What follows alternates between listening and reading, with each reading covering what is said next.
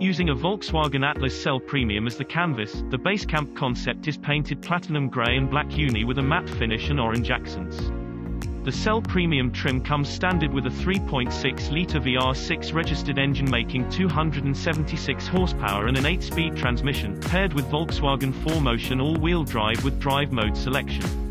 A set of Traverse MX concept wheels debut on the Basecamp Concept and are expected to go into series production this fall. The wheels are wrapped in 265/70ths R17 all-terrain tires. Additional accessories on the Atlas Basecamp Concept include a custom body kit by Air Design, an H&R lift kit with coil-over springs that raise the ride height approximately 1.5 inches, a Front Runner Slimline II roof rack system with bike holders, off-road LED light bars on the front and rear, as well as protective interior add-ons from Volkswagen Accessories. The Basecamp Concept is shown with an off-road capable Hivex compact expedition trailer, featuring matching wheels and tires.